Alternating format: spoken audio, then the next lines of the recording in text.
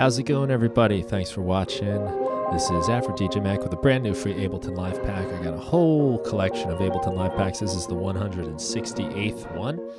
It is called the RMac Flute Pack, and this is a collection of flute-based instruments from the flute player, flute looper, Rozalind MacPhail. She sent me samples from some of her albums, and I took those sounds and made my own instrument racks out of it. And I think they came out pretty cool.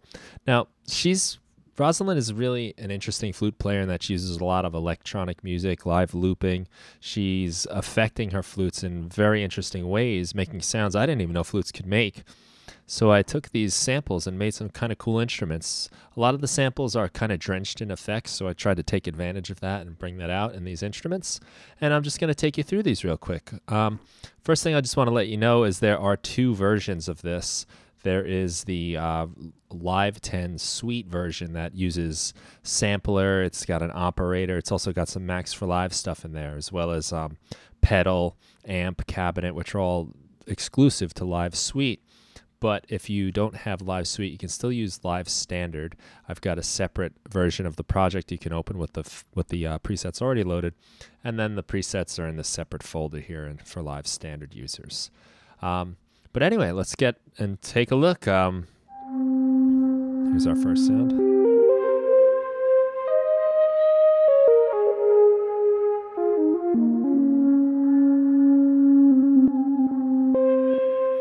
This one is called the Sunset Flute. You've got control over a filter. You get control over the attack, so you can have this slower, so you don't get as much of the initial breath.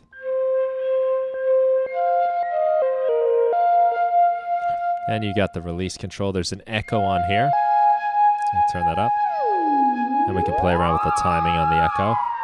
Set to repitch so we get those cool pitching sounds. There is a reverb on the echo as well.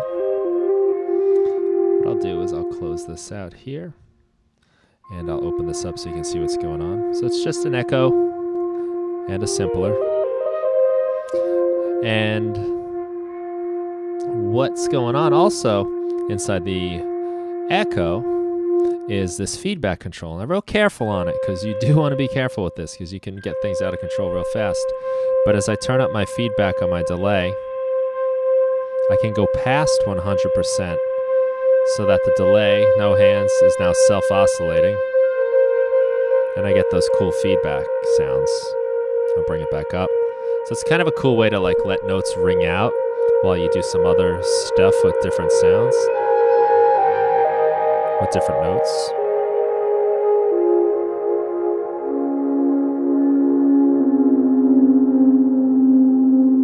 This is actually a really cool technique for using echo, is to play around with that feedback that goes above 100%. Just be careful because it can get a little crazy. So this is a monophonic instrument right here. We'll take a look at the next one, which is called Primordial Flute. And this is made with our sampler and a reverb. So fairly simple. Another flute sound. Again with a filter. It's got a reverb. I've drenched it pretty heavily in reverb. I've also got some spread control for a wider stereo width.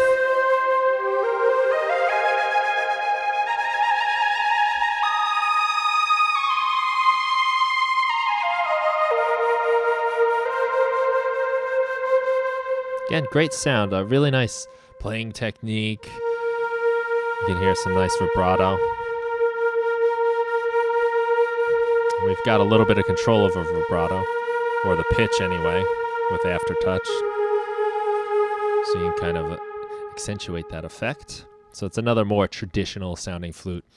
Next we've got what I'm calling a flute stab, and these are just short little bursts of flute.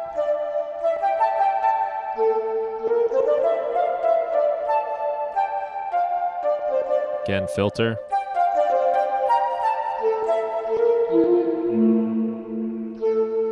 You got resonance, you got some reverb. If I take that off,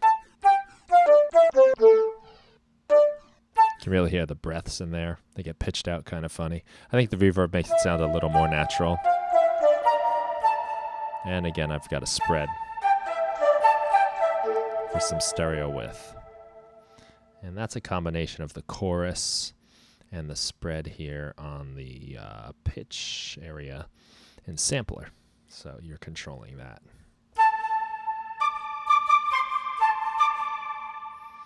So let's move on to the next one. This is called washed flute, and you will kind of hear why in a second.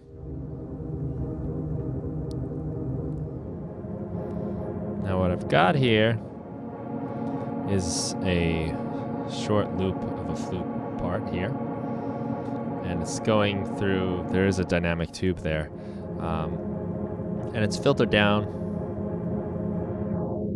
with our filter if you want. You got a control of your attack and release, and you'll notice it says down here crush with aftertouch. What's kind of cool about this sound is I can use aftertouch to kind of crush the sound, and I'm doing that with the Max for Live expression control.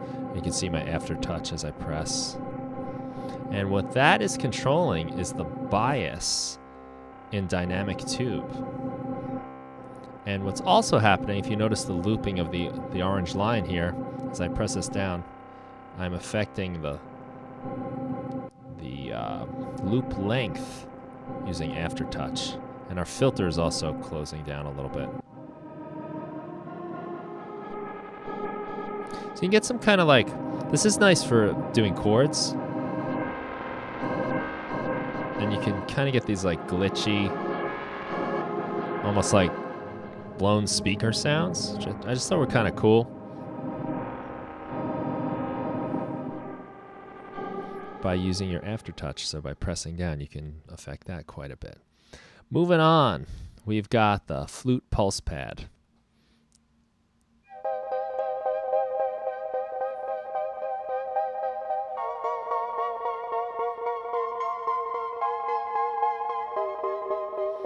And this is another flute sample, but I've got it looping. It's polyphonic. There's an echo, and there's an auto pan. And the auto pan is set to the saw down waveform, which gives us this sort of pluck sound. And we can control the pluck amount with the pluck control. So that's basically just reducing the amount of the auto pan, which is functioning like a tremolo because I've turned its phase to 0. And we can change the rate of that.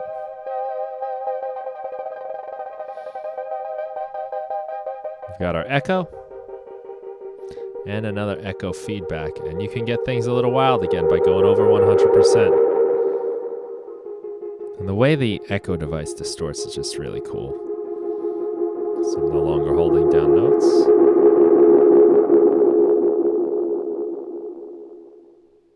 I love it. Love that. I'm past 100% on the feedback control on echo. Really cool. Next up, we got the RMAC Fender Flutocaster, because I thought it sounded like a guitar.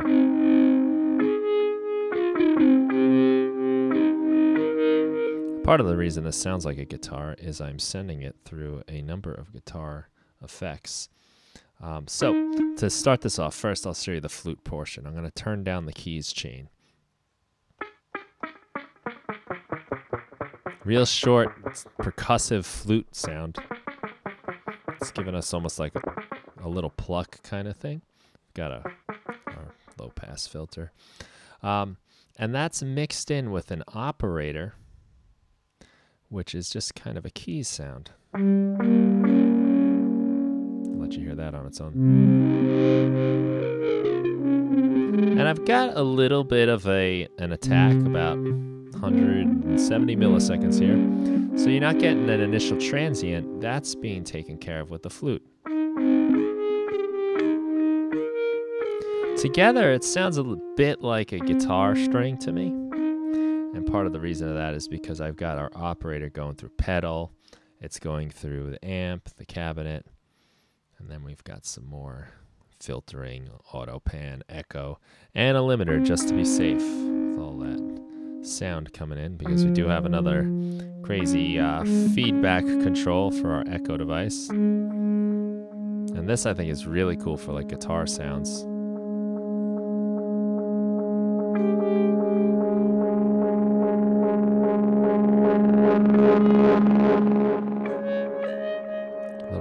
guitar feedback there. And we've got a tremolo control.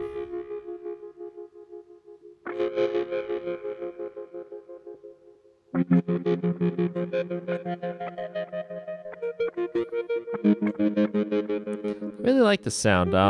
I guess a lot of the action is happening with the operator, to be honest. But the flute does offer like a nice kind of initial sound here when coupled with the operator. And last but not least is the stringed flute. I'd never believed this sound came from a flute. If you told me, but I'm telling you it did. So we got our decay. We can make this a much shorter sound. And this is a heavily treated flute sample. There's a lot of reverb on it. I'm going to turn the room size to 0 just so you can hear exactly what it starts out like. And if I put the decay back up. So that's the sample as it is. We have control over the sustain. So this is basically just having our loop inside of our sampler activated by turning up our sustain. So we're doing that with our amplitude envelope right there. No sustain, they just kind of fade out naturally. Sustain allows you to kind of hold down notes and chords depending on how much volume you give it. I'm going to turn that down because the next thing I want to show you is the room size, and the room size is directly tied to our drum bus. I'm using the transients knob. So the transients knob, if I turn it down, takes away some of that room sound. And as I turn it back up, we start overemphasizing the room sound. Now where this one gets crazy, I'm going to bring that back, is fuzz. And this is coming from our trusty new pedal device. So pedal is going to give us some crazy distortions. Now I've got no gain on this yet. Let's turn that up. I'm just going to crank it all the way. Go 100% on the pedal. Even add a little treble.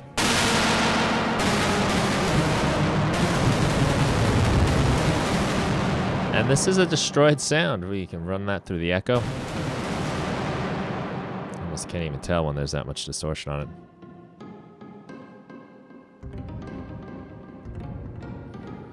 But I think this is a cool sound, pretty versatile. Lots going on here. Again, kind of surprised it comes from a flute, but it does. And those flutes are, again, thanks to Rozalind MacPhail. I'd like to thank her for supplying those sounds. Check out her work. She's also on the Music Production Podcast. You can listen to that conversation too. So thanks very much for checking this out. This is a free download. Go get it. Add it to your productions, and I'd love to hear what you make with it. Thanks a lot. Have a great day.